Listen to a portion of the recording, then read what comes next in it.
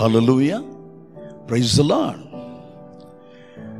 Now we are going to meditate God's word. Today is our sermon preaching by Ben.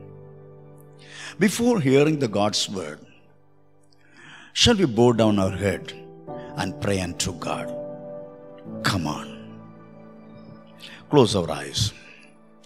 Heavenly Father, we are coming before you through your only begotten Son, Jesus. Thanks for this wonderful time to meditate your word, to listen your voice. It's a great privilege in our life, Lord. Thanks for all your blessings, your protection, your favor, your mercy, everything you have shown in our life. Thanks again and again, Lord. Even though we were unworthy, you showed your greatest blessings in our life. Father God, this is the time of meditating your word. Lord, your servant is going to share God's word to us. We open our heart, Lord. We humble ourselves before you. We need your voice, Lord. Your word has power. Let that power change ourselves, cleanse us, make us holy, bless us, fill our hearts with all your comforts. We surrender and submit ourselves in you. We are expecting a great, wonderful things from you, Lord. You are the prayer answering God. You are living and loving God. Thanks for understanding our hearts and accepting our prayer. Thanks, you are going to do a marvelous things in our life through today's sermon. Thank you, Lord. In the name of Jesus, we pray. Amen and amen. Amen.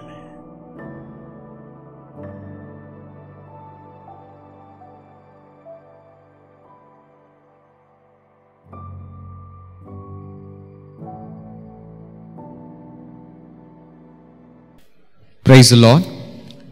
I welcome you all in the matchless name of our Lord and Savior Jesus Christ. Today is a good day and I am glad that you are able to join us today to explore the Word of God and to know more about Him. The question today is, how do we impress God?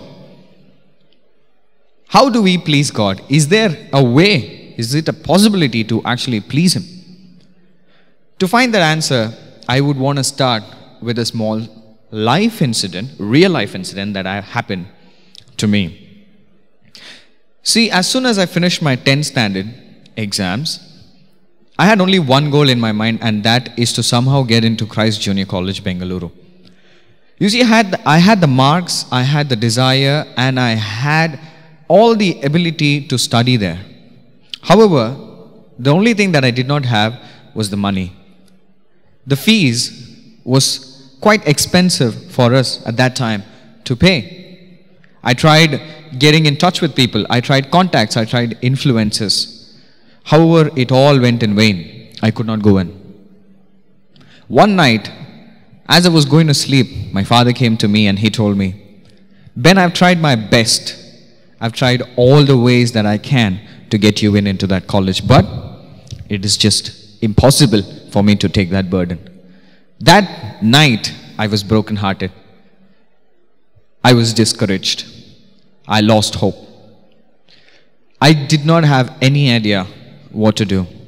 I went to bed. I went to sleep. I tried to sleep at night. However, I wasn't able to sleep because there were a couple of thoughts that was coming into my mind. And one of the thought was, Ben, just forget about it. Stop dreaming. You cannot get into that college. Just forget about it. Move on. However, I had another thought in my mind. What if? What if there is a miracle that can happen? You know? Logically, my mind started to think, it is just impossible, Ben. In reality, you can't do it. But somewhere in my mind, I had another thought that said, all my life, I have seen miracles that God has been doing. I have believed, I have heard about stories where God has done miraculous things. Why don't He do a miracle in my life? I went to sleep with that decision, with that little bit of faith. Dear people of God, what happened the next day changed my life, changed the view that I have on my life. I woke up to the sound, the joyous sound of my parents. I went to their room and I was like, what is happening? Why are you guys so happy? And they tell me, Ben, we can get you into that college. And I'm like, how? We don't have the money. And they're like, we've got it. And I'm like, how? How is that even possible? Yesterday night, we did not have it. Now, how do we have the money? So he told me that a family friend of ours visited us early in the morning. He gave that money and he specifically told my father to spend it for Ben's study purposes. My father was surprised and excited at the same time, and he asked, why are you doing this? And this friend of ours, he told, God asked me to do it. God asked me to do it. Dear people of God, it is a real life incident that happened in my life. To be honest, from that day, I changed my perspective. I started possessing the power called as faith. So many people in my life, my friends, my colleagues have asked me, how is that you are always optimistic, even in the worst of the scenarios, even in the worst of times? How is that there is positivity in you? I say, let me tell you about this power that I have. It's called faith. Believe me when I say this, faith has helped me overcome a lot of things in my life, a lot of issues. Honestly speaking, you can testify that you have overcome a lot of issues in your life, a lot of problems, a lot of days of crying because of faith. Faith is a power that has been given to us. Christians, we tend to talk about love. We tend to talk about patience. We tend to talk about holiness a lot. But we should remember to give faith as much as importance we give to anything else. There is a proverb in English. It goes as this: time heals all pain. Time heals all pain. It is true. I believe that. Time heals all pain. However, I want to add that time heals all pain. However, faith helps you overcome it. Faith helps you overcome any pain in our life. Dear people of God, today, I want to explore what faith is. I want you to understand how this power can be possessed by you. I want you to start living a better life with this amazing weapon that God has given to you and me. Faith.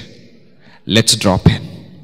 Alright, so my title for this sermon is How to Impress God. This is such a vague question. However, the Bible has a very clear answer for it. Hebrews 11 verses 6. Chapter 11 verses 6. It says, without faith it is impossible to please God. It's clear. It's concise. Without faith it is impossible to please God. There is such an importance that is given to faith here. Faith takes the center stand, the center stage. Without faith, God is not impressed with whatever we do. In fact, Hebrews chapter 10 verses 38 says, if you draw away from faith, God is not going to have any pleasure in that person. If we move away from faith, if we move away from the faith that we possess, God is not going to be pleased with whatever we do. All the prayer that we do, all the meditation that we do, all the money that we give, all the offerings that we give, He's not going to be impressed with any of it. He's not going to be pleased with any of it if you have no faith, if you move away from faith. Dear people of God, it is important to exercise your faith. As a Christian, as a human being, it is important to show your faith to God. See, faith can be defined properly, and the Bible gives it an amazing definition. Hebrews chapter 11 verses 1 defines as, faith is a substance of things hoped for and evidence of things not seen. There are two things that is very important right here. Two words, substance, and the other one is evidence. So what exactly is substance, dear people of God? Substance comes from the Greek word hypostasis, which means foundation. However, in other parts of the New Testament, we can see that this meaning is, this word is meant as confidence. Confidence. So when we say substance in the things hoped for, the Bible meaning means that you have confidence in the things you hope for. The second word is evidence. Evidence is, as we all know, it's nothing but proof. Even though there is no evidence of the things that cannot be seen, there is no evidence of the future, and still when we possess confidence on the things that we hope for, that is faith. Dear people of God, I am requesting your attention here. Faith is nothing but you have hope on something in the future, and you have confidence that that thing is going to happen, even though there is no proof. See, that is what is happening these days. With this coronavirus that is going on around, people are volunteering to get themselves to get injected with antibodies that would fight coronavirus. See, they hope it works. They have confidence that it will work, even though there is no proof. That is exercising faith. Missionaries wanted to come to India, wanted to preach the word of God to the people of India. They had no proof whether or not it will work. They had no proof whether or not they will be alive. And yet, they had confidence in the fact that they can start preaching the word of God in India. They came, they exercised faith. Dear people of God, Ephesians chapter 2 verses 8 says, faith is a gift that has been given to all of us. Nobody in the world can say that we do not have faith. Every time we sit on a chair, we exercise our faith. We hope that the chair doesn't break. Everyone in the world has faith. And today, as Christians, we must understand that this faith is in all of us.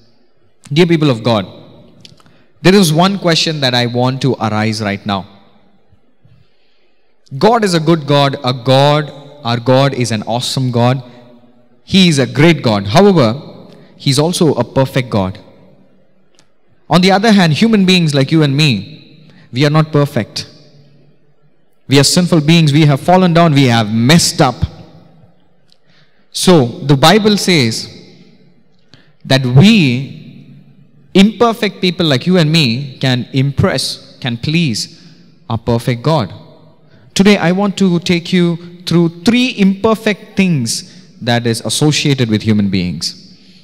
3 imperfect things that shows that we are completely away from God. And yet, when we show our faith, He is impressed. Let's move on. Hallelujah. So, first and foremost, irrespective of our sinfulness, we can impress our God, we can please our God, irrespective of our sinfulness. See, just as I told you, human beings are not perfect. Of course, we are all sinful beings. All the disasters that is happening in the world, all the tragedy that has happened in our life is one or the other way related to the sins that we have all committed. As the word of God, however, says, Christ died for you and me even while we were sinners. Even while we were sinners, Jesus Christ died for you and me. Except for Jesus Christ, everybody of us are sinners. We have taken wrong decisions. We have messed up in our life. We have failed. However, let me remind you, dear people of God, God is still impressed with our faith. God knew that we are not the best of our kind. God knew that we will fail. God knew that we will not become like Jesus ever. And still, when we show a little bit of faith, He is impressed by us. See, dear people of God, let me carry your attention to Romans. When Paul writes his letters to Romans, he makes it clear one particular point to both Jews and Gentiles. He says, Jews and Gentiles, there is no difference anymore. We are all the same. And the reason why he says that is because there was a trend in the Roman church, there was a practice in the Roman church where the Jewish people who got converted into Christianity, even though they believed in Jesus, they still believed in the fact that just because they are descendants of Abraham, just because they are Jews, they believe that they are not sinners. They looked at everyone else and thought that they were better. Just because they were Jews, they thought they will achieve eternity. They will have salvation. But Jesus refuted everything. These Jewish people wanted the Gentiles who were becoming Christians to believe in Jesus, yes, but at the same time be circumcised. And at the same time follow the law that was given to us by Moses. It is not true. Jesus Christ did not say all of that. Jesus Christ said, if you have to be saved, just believe in me. So when Paul writes to Jews and the Gentiles, he says there is no difference between you guys. All of us are sinners. Not because you are Jews or descendants of Abraham. Let's talk about Abraham, dear people of God. Abraham is called the father of faith. Amen to that. Abraham is called the friend of God. Amen to that. However, let us not forget that Abraham is like you and me, a normal human being, which means he is also a sinner. The Bible does not stay away or shy away from calling Abraham also and showing to us that Abraham is also a sinner. Dear people of God, Genesis chapter 12 talks about this. A sin that he committed, a lie that he told to Pharaoh. He is in Egypt with his wife Sarah, and his wife is one of the most beautiful person at that time, in that place.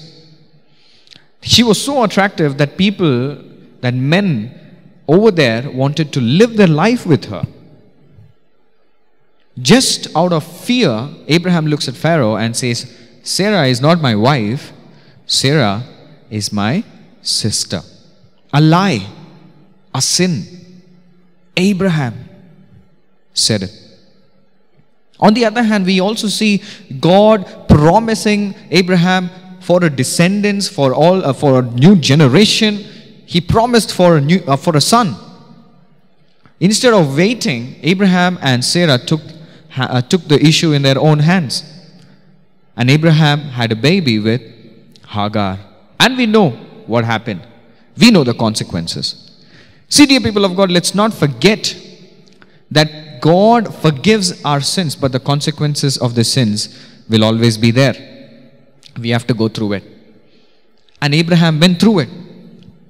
However, even though he was sinner, he was still called the father of faith. And the reason is this, dear people of God. Even though he was a sinner, when God tested his faith, he exercised his faith and showed that he was a faithful person. God gave a son to Abraham, Isaac. And after some years, God asks Abraham to give Isaac as a sacrifice. And without hesitation, without second thought, Abraham actually was ready to do it. We know what happened. We know God stopped at the nick of time. However, because of what Abraham had done, God was impressed. Because of how Abraham showed his faith, God was impressed. Dear people of God, let me remind you this. You and me, we are sinners. You and me, we have fallen down from the glory of God. However, just like Abraham, when we exercise our faith, when we show our faith to God, He is pleased with us. Our God is pleased when we show our faith to Him. Irrespective of our sinful nature, irrespective of all the sins that we have committed in our lives, when we show faith, He is pleased with you and me. Amen. Hallelujah. Hallelujah. Okay, let's move forward. I started by saying, irrespective of sinfulness, He is impressed by our faith. Secondly, irrespective of our behavior. Irrespective of our behavior, God is impressed. Behavior, bad behavior that we have, God is still impressed with our faith. See, one of the things that I see in a lot of churches, dear people of God, these days, any church, any denomination I go, imagine that the service is going on and the pastor is preaching and there is complete silence from the audience. Only the sound of the pastor you can listen. He's going very serious, very calm.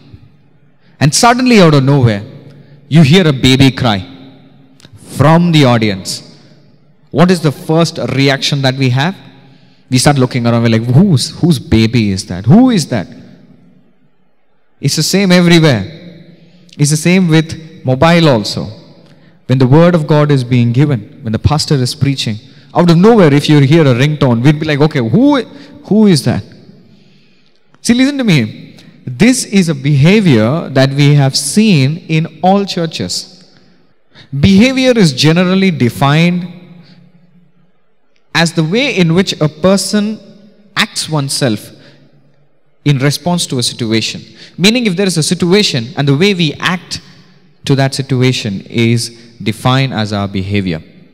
When a person sneezes into a handkerchief, we look at him and say, wow, that's good behavior. When the same person sneezes on our faces, we look at him and say, that's a bad behavior. Dear people of God, what I'm trying to say is, every human being, how much ever good he is, even if he has a good nature, he or she may have bad behaviors. When Jesus Christ was on the earth, there were many instances in which people experienced breakthrough in their lives, especially after they encountered Jesus. See, the blind could see, the deaf could hear, diseases were healed, even sins were forgiven. However, have you ever noticed that almost always Jesus Christ says the same thing when He is healing people? Mark 10:52, Jesus looks at the blind man and He says, your faith has made you whole. Luke chapter 17 verses 19, Jesus talks to the 10 lepers and says, your faith has healed you. Matthew 9:29 says, Jesus to the two blind men, He looks at them and He's like, your faith has made you whole. However, one of the stories that I am impressed by, fascinated by, is in Luke chapter 5 verses 18 to 20. Luke chapter 5 verses 18 to 20. It's a story of a couple of men who carried a paralyzed man on his bed to Jesus. See, Jesus is in Galilee in a house and He's surrounded by people, by crowd that has come all the way from different places just to listen to Him talk about the kingdom of God, just to be healed by Him. There is such a huge crowd that these people, these men, were not able to get that paralyzed man towards Jesus Christ.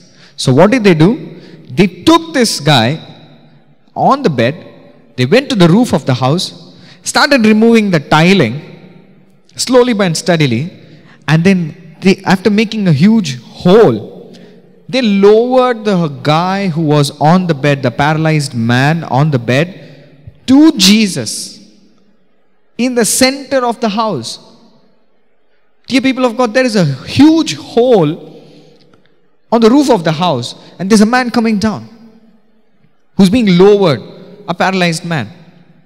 See, Let's take this instance and imagine us in that situation. Imagine you and me sitting and listening to Jesus Christ. He's talking about the kingdom of God. There is so much intense speech that he's giving, and you're listening to it.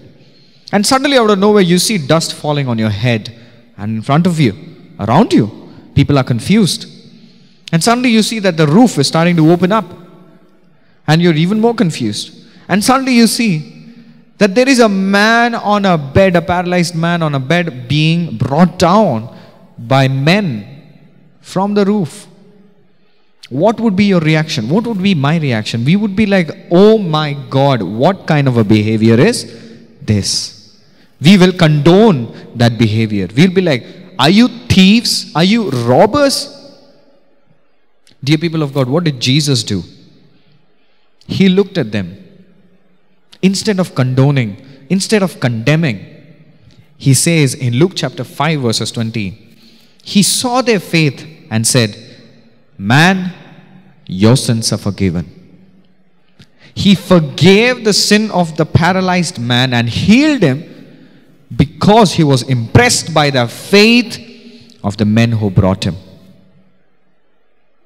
Irrespective of our behavior, dear people of God, Jesus Christ is impressed when you show faith. Today, let me tell you, a lot of people would have called you different names. A lot of people would have discouraged you in your life. The way you behave, people would have called you, you behave like a child. You behave in a very nonsensical way. People would have called you bad names. People would have discouraged your behavior. However, let me tell you this.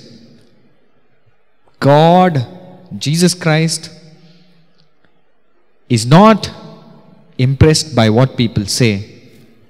He is impressed when you show your faith to Him. He is pleased when you show your faith to Him. Dear people of God, irrespective of our sinfulness, irrespective of our behavior, God is still impressed with our faith. Let's move on. Finally, there's only one more point and I will finish this sermon. As I told you, dear people of God, it is possible to impress God. It is possible to please Him. Irrespective of our sinful nature and irrespective of our behavior, it is possible to please Him. Finally, irrespective of our situation, we can please Him. Whatever situation that we are going through, we can still please Him. See, Luke chapter 23 verses 39 to 43.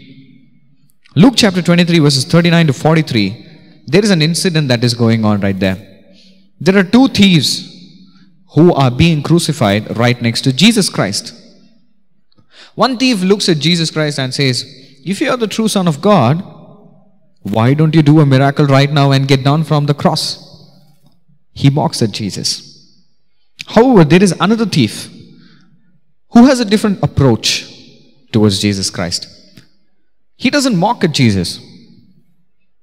He looks at Jesus Christ and he says in Luke 23:42 we read, Lord, remember me when you come into your kingdom. Lord, remember me when you come into your kingdom.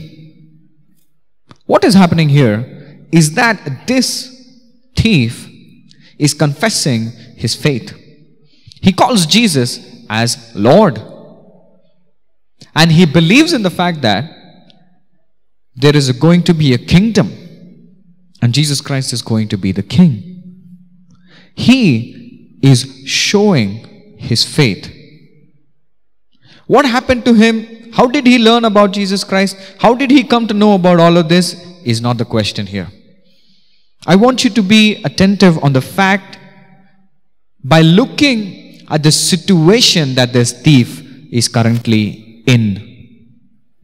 He is right next to Jesus Christ on a cross, crucified.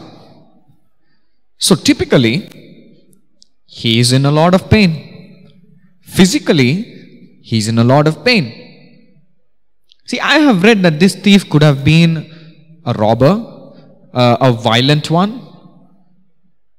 Imagine the situation in his life. when you are a robber. Imagine the financial troubles that you'll have to go through when you are a robber. Imagine the relationship problems that you'll have to go through when you're a robber. And also, dear people of God, I've read that these people who are crucified, they also are made to carry that cross and walk on that road towards Golgotha. Just like Jesus did. Imagine the shame that he had to go through. Imagine the situation of this thief emotionally. From all the sides, all the corners of his life, he is holistically going through a bad situation. And even though he's in this type of situation, he confesses to Jesus about his faith. He shows Jesus his faith. Even though his situation is going down, he shows Jesus his faith. And what does Jesus do? What does Jesus do? Instead of talking about a situation, instead of mocking him, he looks at that thief and he says, you will be in paradise with me. Jesus Christ was pleased with the thief's faith. Dear people of God, let's take this moment and think about ourselves today. What are we in this world? What are we doing in this world? What are our situations in this world? How's our family going? How's our job going? Are we having satisfaction? Are we at peace? We are sinful beings, it is true. We have fallen down. We are doing a lot of mistakes, it is true. Our behavior is bad. People are mocking us. People take advantage of us. People make us cry. We are going through a lot of issues. Our situations are not good at all. But in midst of it, let me encourage you, dear people of God. In midst of all of this, just remember, show a little bit of faith and God is going to be pleased with you. Show a little bit of faith and God is going to be impressed with you. He will change your life when you show a little bit of faith.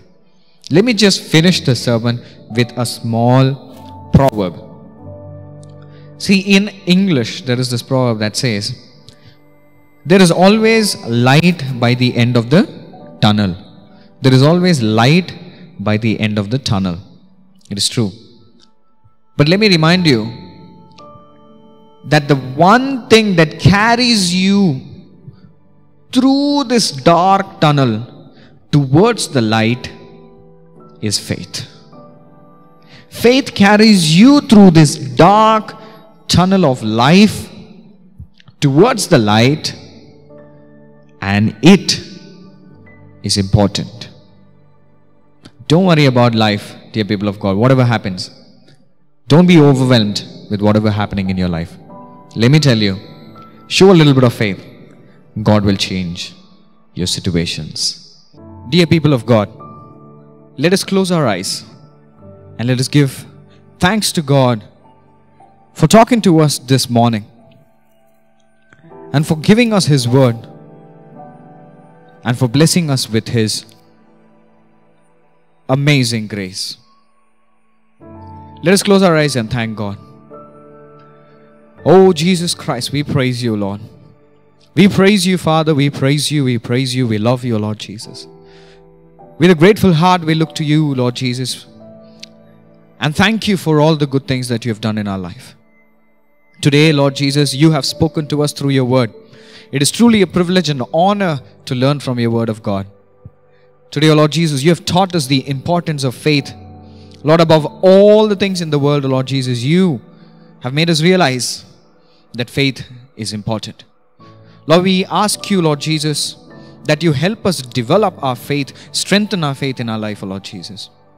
Father, being a perfect God, O Lord Jesus, we are blessed to know that you are impressed and pleased by imperfect people like us. Our faith is important to you.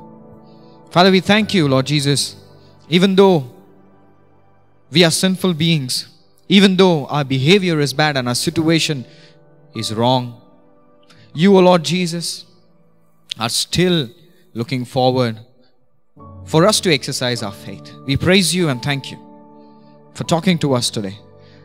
Lord Jesus, I pray that you bless each and every one of us who have heard your word. You bless and take care of each and every one of us who listen to you, Lord Jesus. We praise you and thank you because you are a true God, who is our Father, who is closer to us than our brother. Lead us to the light. Lead us through darkness. In Jesus' precious name, we all pray. Amen, amen, amen. Hallelujah, hallelujah, hallelujah. Thank you so much for joining us today. And until we see next time, let God's blessing be upon each and every one of us. Amen, amen, and amen.